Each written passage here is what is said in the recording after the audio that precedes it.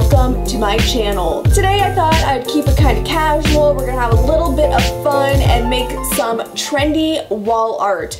I basically spent hours combing through websites like Urban Outfitters, Anthropologie, and West Elm, and what I discovered is that there is a lot of just very easy to recreate artwork being sold on these websites that really anybody can DIY with a few very simple and affordable supplies. So I'm going to actually show you, I think, 5 ideas on some really easy, trendy, and cute wall art. So let's start with DIY number 1. So I saw a lot of art that is kind of like an abstract, color blocking, geometric shape sort of art, and I wanted to create my own version with customizable colors, which is like the key benefit of making your own wall art. So I'm actually going to make my own version of this specific print I saw on Urban Outfitters, but going to make it so it matches in my bathroom. So let me show you how to do this one. For this art, you'll need 3 different shades of paint and whatever colors you choose. I decided to just stick with the white and dark purple and mix my own shades. So first I am painting the bottom third of the canvas with a darker shade of purple, and as I do this, I'm making sure not to paint all the way to the edge. I kind of wanted to leave a little border of the canvas around each of the color blocks that I make. Once 2 coats of that dark purple had dried completely, I got a lighter shade of purple and did the same thing to paint the remainder of the canvas, and again, making sure I leave a thin white border around the edge of the entire little block. And finally, I just took some white acrylic paint and started to paint the lines of a rainbow. And the lines went all the way down to the bottom of the canvas. I decided to make mine more like a standalone rainbow.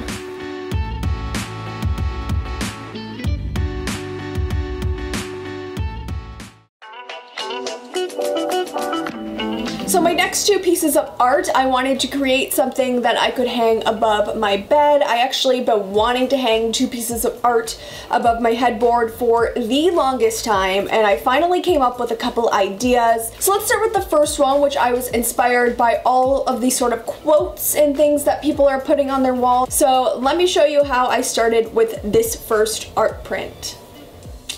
You're going to need a set of 2 matching frames if you plan to make these a set of art prints. And to make my paper size, all I did was trace the back of the frame onto my paper and cut it out. I decided the quote I wanted was "Don't quit your daydreams," so I first drew that on with pencil. And then I went over it with a black marker. It's so easy, but I did find that I needed to go over the marker a couple times to darken the line to the thickness that I wanted.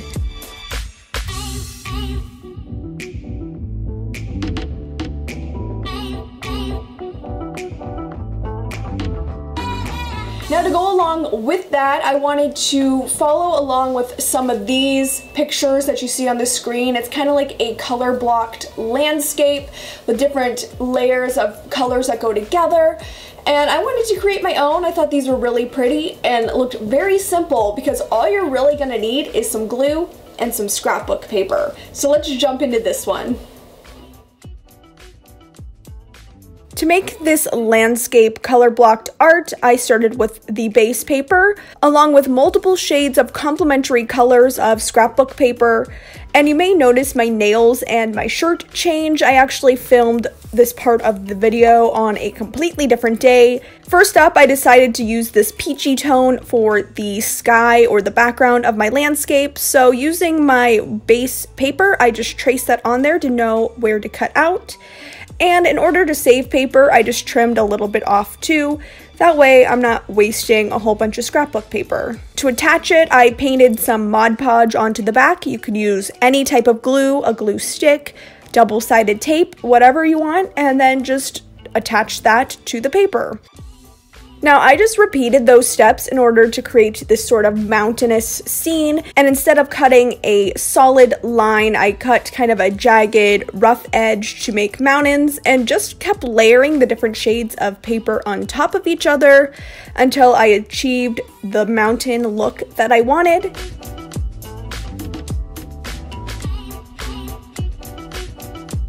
And finally, I glued a small little crescent moon down on top because I just felt that complemented a bedroom theme, which is where I'm putting these prints.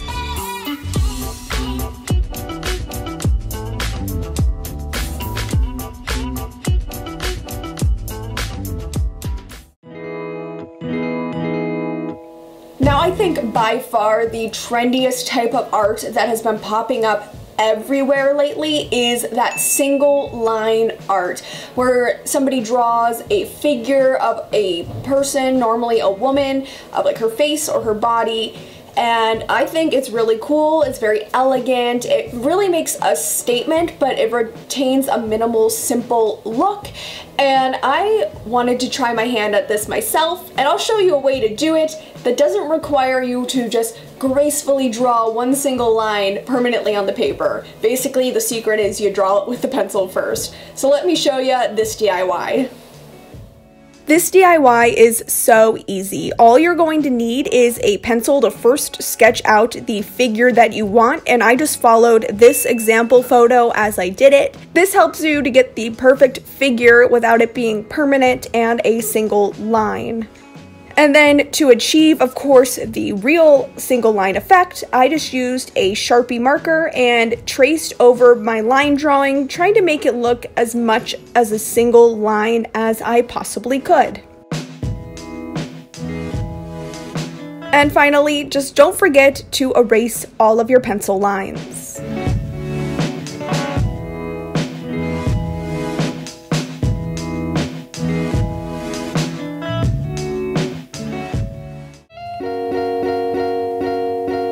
Finally, I wanted to create something that was a little bit dimensional, a little bit more fun, and as I think we all know, macrame has really made a comeback, and I came up with a kind of a creative idea using a frame I had on hand and some macrame cord. So let me show you my first attempt ever at macrame, and hopefully you can recreate from this tutorial too.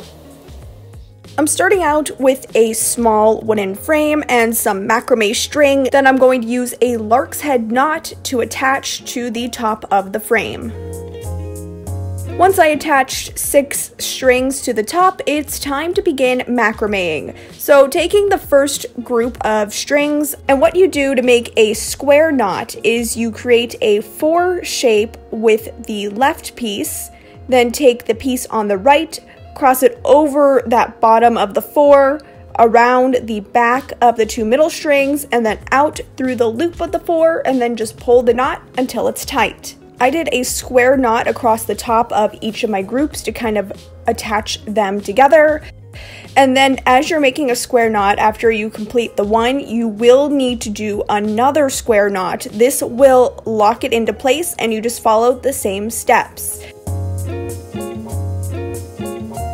And basically, I just sporadically did some square knots all throughout this macrame piece to kind of create this little flowery looking shape. That's kind of how I describe it. I think it turned out really cute. And if you need some more help, if this tutorial isn't in depth enough, I will link you to a better tutorial explaining how to do a square knot. But I found this to be very, very simple.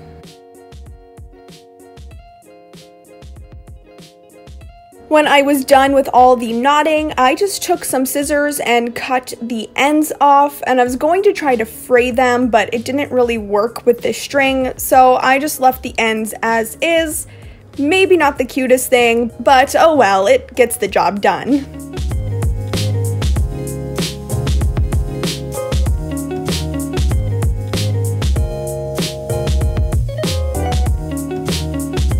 Alright, so those were my 5 trendy wall art ideas for this video. I have done one other wall art video before. I will link a card up above and in the description if you want to go check that one out. And I plan on doing a lot more trendy wall art videos in the future.